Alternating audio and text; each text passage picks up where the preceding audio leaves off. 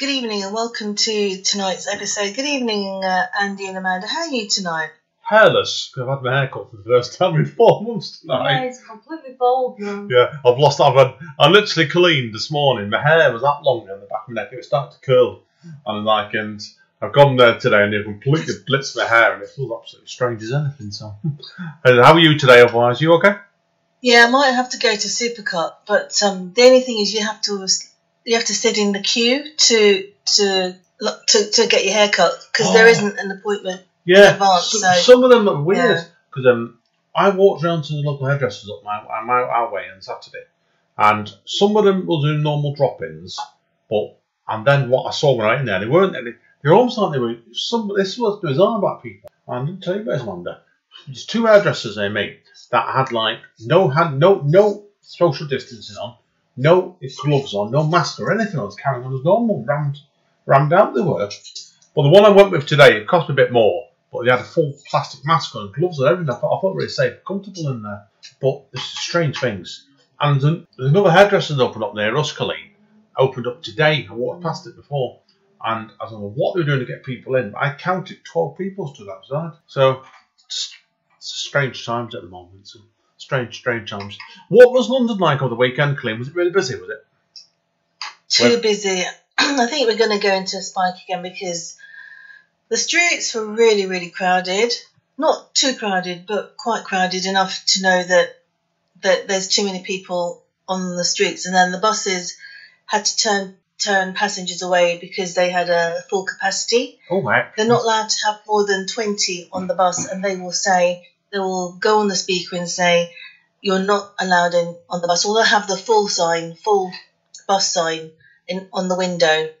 Oh, yikes. Right. Blimey. Now, I've heard mixed things about it up around here, because the other buses that we've seen around here to Clean Johnson, where we live and meet, and we've seen this Monday, all we've seen is about 3 or 4 people on the bus at once, but it's not been that busy around here. No, it's not been the buses that's the problem. It's when the pubs open, there's been pictures gone online, and there's been loads of people out spilling out the pubs in the streets, draped all over each other. Yeah. Definitely not anything close to social distancing. Yeah, that's what Manchester was like Saturday evening, just gone centre If you of it. hear a clipping sound, it's my paper. I've got some paper because it's really hot. Sorry, it's quite warm in here today as well, as well. But no, it's you can't use a fan. A fan's either too cold or is too slow. So it's really strange. You can't use a fan either unless you get one that's really expensive, which I can't afford. So I just use paper. So if you hear a clipping sound, it's my paper. Don't worry about it, guys, girls. Because the thing is, we're getting our side is we did some recording a couple of days ago and I couldn't use it. Where that's the trouble with your fan. You had a fan blowing in the background, it distorts all the sound. So you've got to be very, very careful when you do it sometimes. So it's just absolutely crackers, been the word, yeah. But we had one day clean on Saturday. I walked over, checked the hairdresser out about 3:30, 4 o'clock on Saturday last weekend, just gone. And I must have counted 2 different lots of police going to the local pubs already and dragging people out. I'd got in there at 11 o'clock in the morning. We're fighting already after 4 or 5 hours. And I was hearing on Sunday, yesterday, that there was a big fight in one of the big restaurants out there as well. Because people were just going crazy because it's been it's strange times because when people have been penned up for 3 months, they just want to get out. And one of my best mates, he was telling me, I'm not going to name him because he knows who he is. He had 5 pints from the local around the corner where he was. And what they did around there was, and that's what they're only prepared to do now for the next month or 2, it's only serve regulars prior to lockdown. I only let 10 15 in a minute once. That's why, so to keep it really quiet, yeah. Can they not sell it as takeaway? Yes, they were doing that apparently as well, and they are prepared to do takeaways for this pub in the Maces, yeah. I mean, there's been a lot of pubs that are serving a few more people than that. Though. Yeah, there's been a few there. They've been absolutely, it's just not been managing it at all. It's been crazy. But then you get the other case, Colleen, where it's one of our friends works in one of the big clothing stores in Manchester Arndale. And you know who I'm at here, Amanda, don't you? And what did he tell us last time we saw him? He said, well, the changing rooms are closed, so people are getting changed in the middle of the shop. But I think he was just trying to get people into the shop. He didn't say whether it was men or women, but it was probably women, so he was probably just trying to get more men to go into the shop to see. Probably knowing them, yeah. Or more women because you're single. So, what you do is, you hear at the moment, we're just in very, very strange times at the moment, Colleen, because my work's tried to get me, I've tried to get a number of people from our office, which is in Salford, about a couple of miles out of central Manchester, to go and work in central Manchester briefly, because of lack of space. And I got asked a couple of days ago, would I go and work in central Manchester? And I thought instantly, no way, because it's just too busy. You don't feel safe, do you? So are you going to, is that, so you have to like work at home? Is that what the choice is? You either work in central Manchester or you work at home? I know, I think they probably will have it back in the office sooner or later. But I can't see it's been back in the office for quite some time. Because they're talking about at the moment, people like me, it's going to be at least the beginning of August. But they want certain people back in the office then. But I can't see me being back September, October. And there's talk going around, Colleen, somebody I know actually, he's been told point blank he's going to be working from home now until January next year. No. Yeah, it's crazy. Somebody else I know works at solicitors told me that one on the other day, so on Facebook. So it's just unprecedented times, really. It's just very, very strange.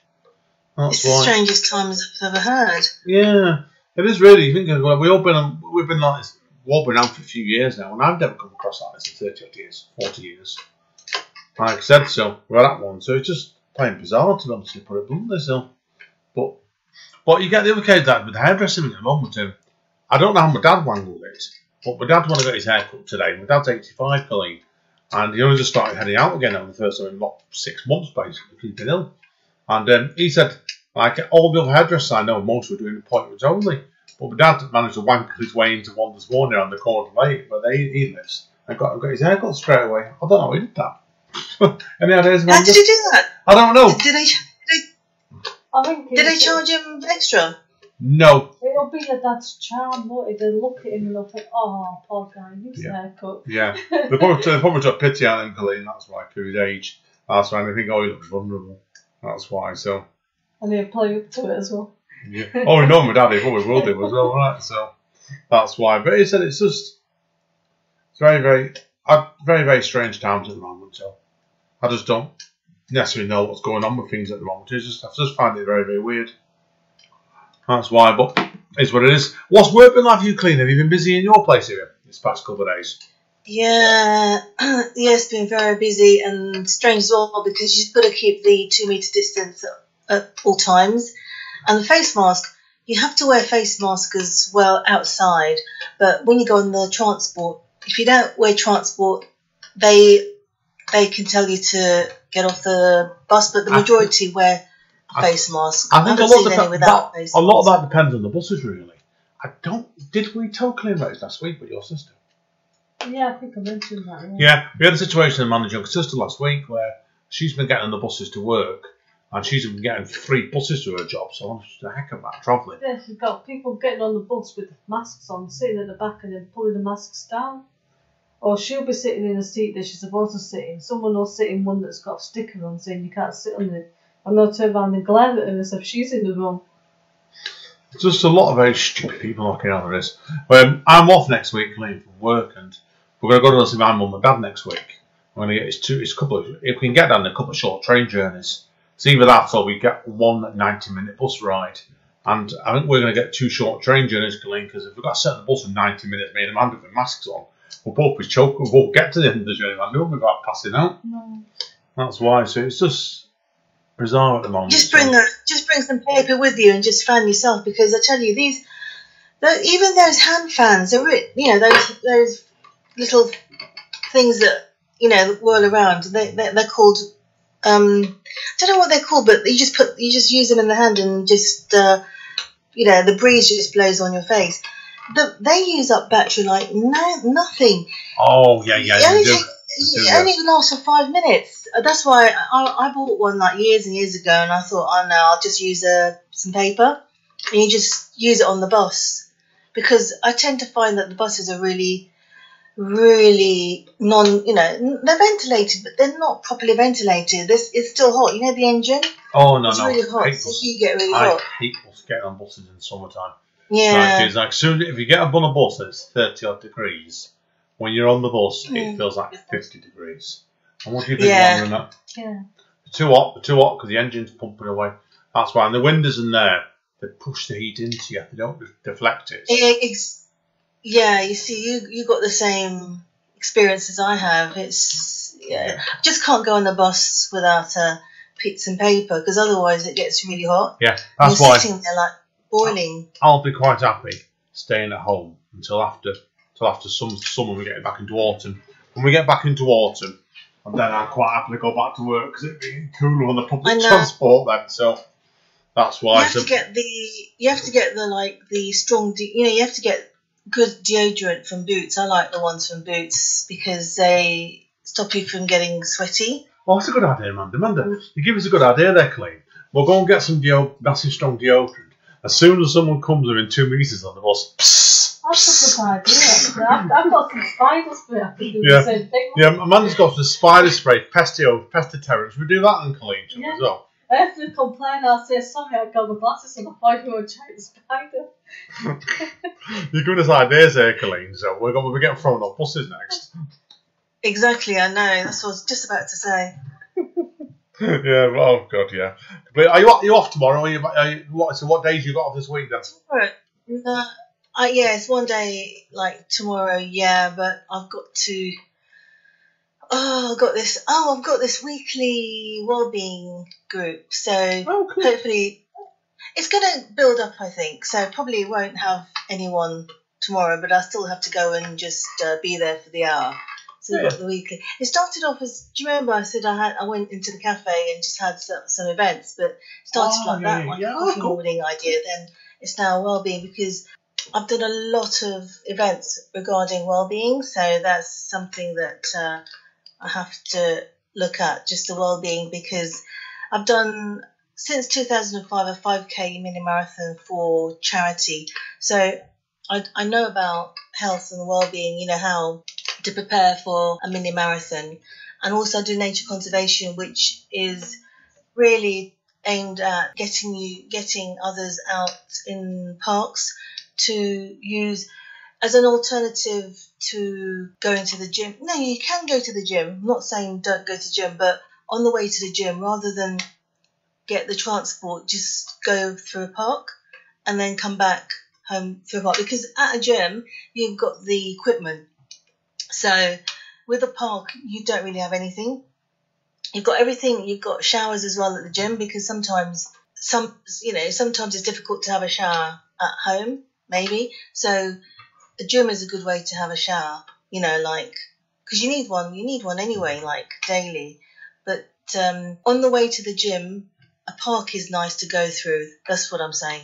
Yeah. No, fair play. I know there's no sign at the moment here when gyms are opening up around here at the moment. So, and I'm in one at a Pure Gym that's in Ashton, but as I've not got a bus pass at the moment, I'm actually going to probably just cancel my account, and then basically I'll rejoin some point in the future. Let's do lots of walks, and that's what we're doing, Colleen. Because usually on the week Saturday, Amanda, aren't we? We try and go for a good walk somewhere. Yeah. Like I said so. That's why. And then we've got that new gym that's open there when it eventually opens again. So you might want to join that one. Yeah, so we've got a new one there. Because what they did, Colleen, is to make you laugh. They had it opened up. Was it a centre of wellbeing they called it, didn't they? Like a massive gym. Like Colleen, in February. Then the country went to lockdown a month later. So people only just started going into it, and then it bloody shuts temporarily. So. And did you have a personal alarm on you? Like when you go to the park, it's you're on your own. There's hardly anyone around. So do you have one of those personal buzzing alarms where you can take it out, especially now in the pandemic, where there's so much happening, chaos-wise? No, because they don't go to the park. Going crazy. To be honest with you, Colleen, where we're going, there's been no trouble.